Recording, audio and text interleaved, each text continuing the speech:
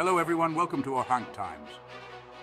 Today we're diving into a situation that has captured global attention and stirred deep concerns about human rights and international law. The city of Rafah, located in Gaza, has become the latest focal point of intense military actions by Israel.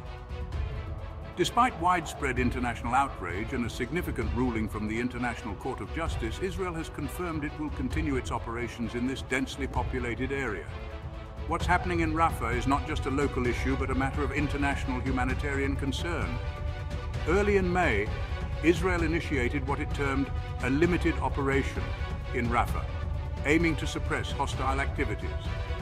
However, the scale and impact of these military actions have been anything but limited. Significant civilian casualties and the displacement of thousands have been reported, leading to a humanitarian crisis that has drawn global condemnation. The world's eyes are indeed all on Rafah now, as international bodies and human rights organizations call for an immediate ceasefire and protection for civilians. Adding to the gravity, last Friday, the International Court of Justice delivered a ruling ordering Israel to halt its offensive and withdraw from the enclave entirely. This unprecedented move by the top UN court highlights the severity of the situation and the international demand for respect of international law and human rights. Yet despite this, the attacks have persisted, with Israeli officials stating the necessity of their actions for national security. This stance has only fueled more debates and diplomatic tensions as the international community struggles to find a pathway to peace.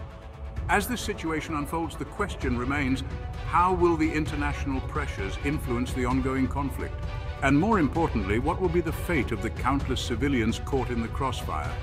Stay tuned as we continue to follow this developing story, bringing you the latest updates and analyses.